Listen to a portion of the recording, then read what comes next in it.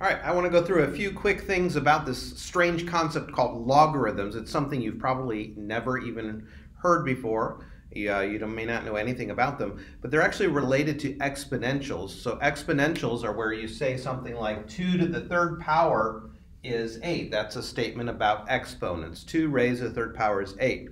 Well, logarithms are another way to say the same thing. So you write this log, and sometimes we call these logs instead of using the word logarithm all the time.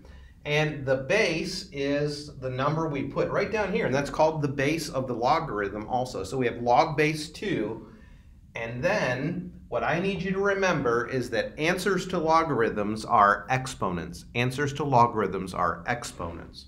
So the exponent goes over here. That must mean the 8 goes there. So this is called exponential form. This is called logarithmic form, or log form. Log base 2 of 8 is 3. That's a fact. Now, let's do another one. Log base 3 of 9 would be what? I guess the question would be, what exponent are we looking for here? The base is the base. So 3 to the what power is 9? And the answer here, of course, is, I'm sure you're saying it to yourself, right? 2. 3 squared is 9. Let's try another one. Log base 5 of 125 would be what? And you can actually do this without a calculator if you know how many 5s does it take to get to 125. And the answer is 3. It takes 3, and that's because 5 to the third power is 125. Okay, so I'm going to go ahead and erase this and we'll keep going. All right, here I've reset things.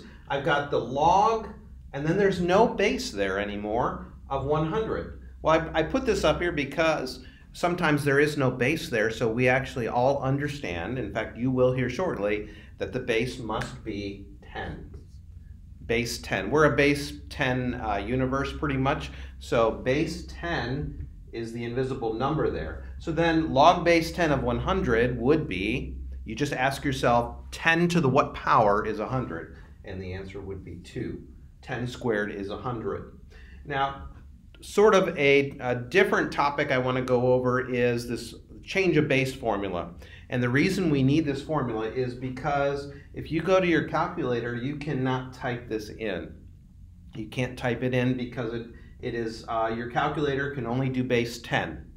So there's this nifty little formula you can do. It's called the change of base formula, and you can create a fraction out of this. And the way I remember is the base goes down low, like base down below here. We put log of any base we want, and we're going to pick 10 because our calculator can do that. And we're going to put a 2 here. So log base 2 of 8 is the same thing as, and then up top we put log base 10 of 8. And if you type this in your calculator, you have an log button there, and a log button. You can type that in, log 8. Make sure you close your parentheses on that 8. Hit divide by log of 2, and it's going to say, well, let me ask you this, 2 to the what power is 8? It should say 3. So I want you to practice that in your own calculator and make sure you understand how to type something like this in a calculator. You have to do the change of base formula. You have to change it to log 8 divided by log 2, and then you can actually get your calculator to come out with the answer here. All right, so let me know if you have any questions. See me in class, and good luck with logarithms.